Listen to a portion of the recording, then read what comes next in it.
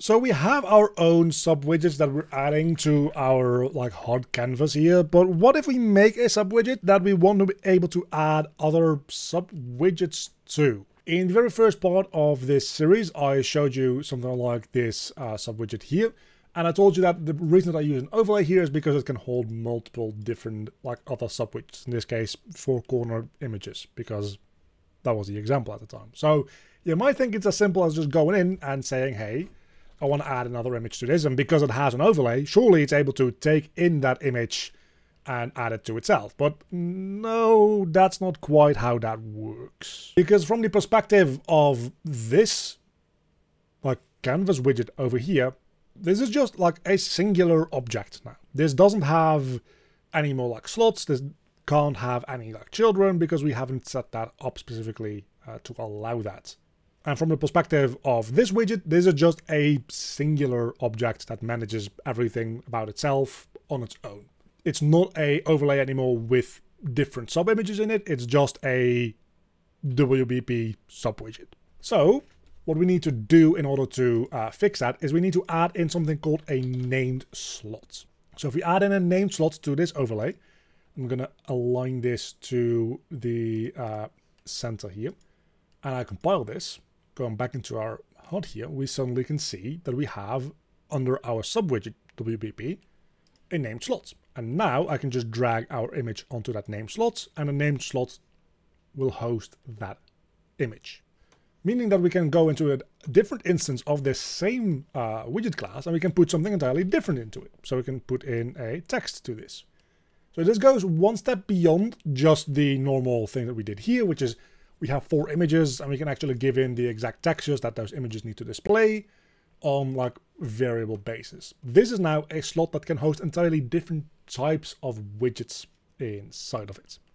And you're not limited to only one, of course. What you can do, and it's not that difficult to do even, is we can go in, make a user interface, widget blueprint, and we'll call this a slot stack or something like that. Just make this a vertical box and add in a handful of named slots. So let's say we have this many.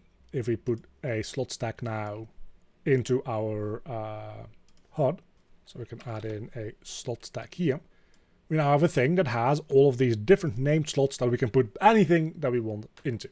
Now the only major downside is following up on the last video where we made this dynamic box that dynamically adds in these buttons to this box. It doesn't seem like dynamically adding in these named slots is quite supported, because if we go into the slot stack and instead of doing this, we go into the event graph after making sure that our vertical box is variable. If I try to add a child, and we could do that by constructing an object from class. If I try to construct a named slot and add that into this as a child, that just will not work, as you can see.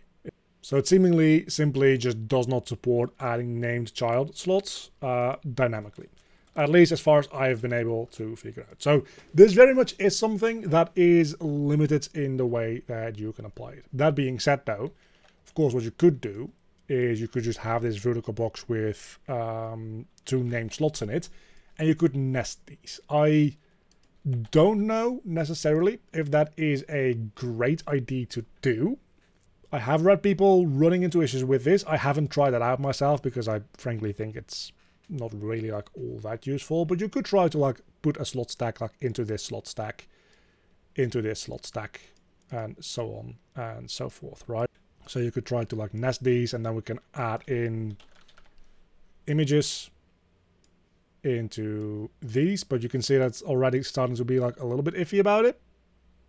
Again, probably don't do this. If you're gonna do it this like weird anyway, you might be better off just designing a specific like vertical box in this one widget to do that one thing. These name slots have their limits. They are very much not intended to be used super dynamically. So just keeping it at like a set amount of name slots that you can use.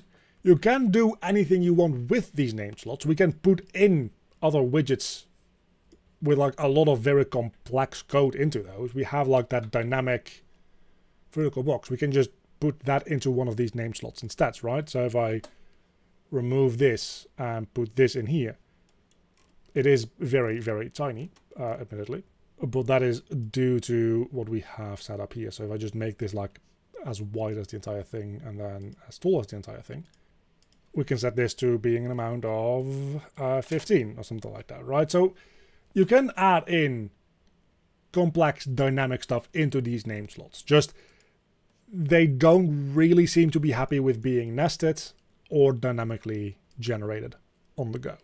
And a very big thank you to all my Patreons. You can see them on screen right now. If you want to help support the channel or get any of the project files in any of my tutorials, there's a link down below to the Patreon page to support me, or alternatively as a YouTube member.